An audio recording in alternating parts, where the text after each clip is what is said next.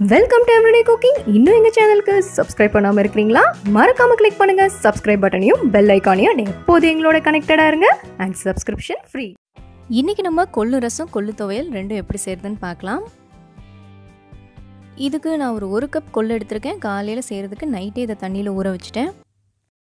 ஒரு 4-5 மணி நேரமாவது ஊறினா தான் கொள்ளு நல்லா வேகும்.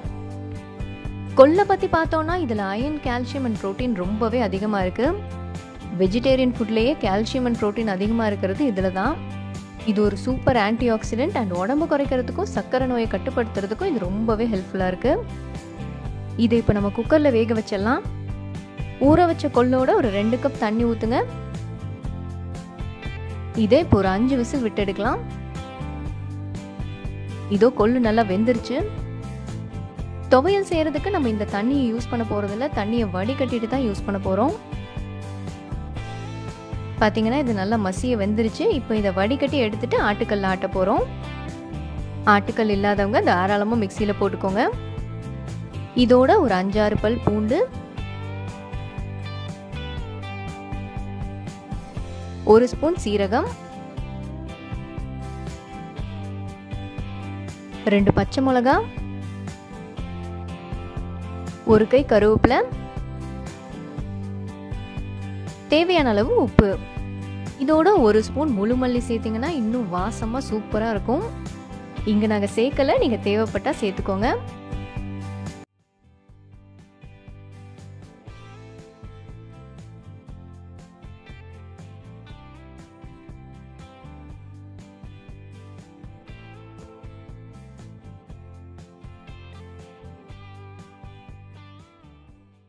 இங்கே கொள்ளு துவையல் நல்லா சூப்பராக அரைப்பட்டுருச்சு.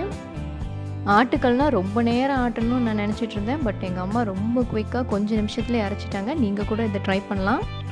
மிக்சியில் அரைக்கிறத விட கண்டிப்பாக ஆட்டுக்கல்ல அரைக்கிறதுக்குன்னு ஒரு தனி டேஸ்ட் இருக்குது. அதை டேஸ்ட் பண்ணி பார்த்தீங்கன்னா தான் தெரியும். கொள்ளு துவையல் இங்கே சூப்பராக ரெடி ஆகிடுச்சு. அடுத்ததான் நம்ம எடுத்து வச்சுருக்கிற அந்த கொள்ளு தண்ணியை வச்சு ரசம் எப்படி செய்கிறதுன்னு பார்க்கலாம். இதுக்கு 1 ஸ்பூன் மிளகு எடுத்துக்கோங்க. இதோட 1 ஸ்பூன் மல்லி, 1 ஸ்பூன் சீரகம், இது 3ஐயும் நல்லா வறுத்துக்கலாம். இது ஓரளவுக்கு வறுபட்டதும் கொஞ்சமாக கருவேப்பிலை சேர்த்துக்கோங்க. இப்போ கருவேப்பிலையும் சேர்த்து நல்லா வறுத்துக்கோங்க.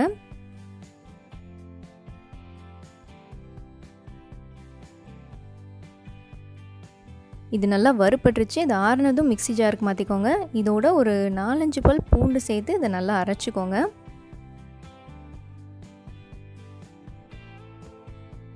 ரொம்ப மைய அரைப்படணுங்கிறது கிடையாது, இந்த மாதிரி கரகரப்பாக தான் இருக்கும். இது ஒரு பக்கம் இருக்கட்டும். அடுத்ததான் பாத்திரத்தில் கொஞ்சமாக எண்ணெய் விட்டுக்கலாம். இதில் 1/2 டீஸ்பூன் கடுகு, 1/2 டீஸ்பூன் உளுந்து சேர்த்துக்கோங்க. கடுகு வெடிக்கட்டும், உளுந்து நல்லா கொஞ்சம் கலர் சேஞ்ச் ஆகட்டும். கடுகு வெடித்ததும் கொஞ்சமாக கருவேப்பிலை வறுபட்டதும் 1 இல்லைன்னா 2 காஞ்ச மிளகா. அடுத்ததாக 1/2 டீஸ்பூன் மஞ்சள் தூள், ஒரு 1/4 டீஸ்பூன் அளவுக்கு பெருங்காயத்தூள். இதை ஒரு 2 வதக்கிட்டு நம்ம அரைச்சி வச்சிருக்கிற அந்த பொடியை சேர்த்துருங்க. இதை ஒரு 1 நிமிஷம் நல்லா வதக்கிக்கலாம். ஆல்ரெடி இதெல்லாம் வறுத்து அரைச்சது தான், அதனால 1 நிமிஷம் வதக்கினா போதும். அடுத்ததாக ஒரு தக்காளி, ஒரு மீடியம் சைஸ் தக்காளி கரெக்டாக இருக்கும், குட்டி குட்டியாக நறுக்கி இதோடு சேர்த்துருங்க. இதை நல்லா வதக்குங்க. தக்காளி ஒரு 2 நிமிஷம் நல்லா வதங்கட்டும். வதங்கினதும் கொள்ளு தண்ணியை சேர்த்துருங்க.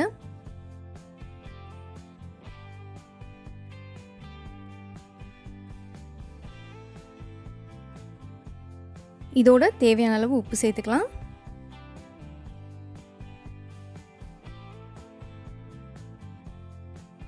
அடுத்ததாக புளி தண்ணி. இது ஒரு எலுமிச்சம்பழம் சைஸ் புளி, அதை கரைச்சி இந்த மாதிரி தண்ணியாக எடுத்திருக்கேன்.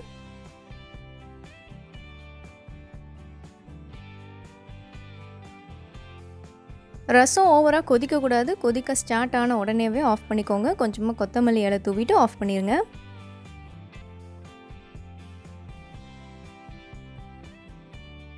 ஸோ இதோ நம்மளோட கொள்ளு ரசம் சூப்பராக ரெடி ஆயிடுச்சு.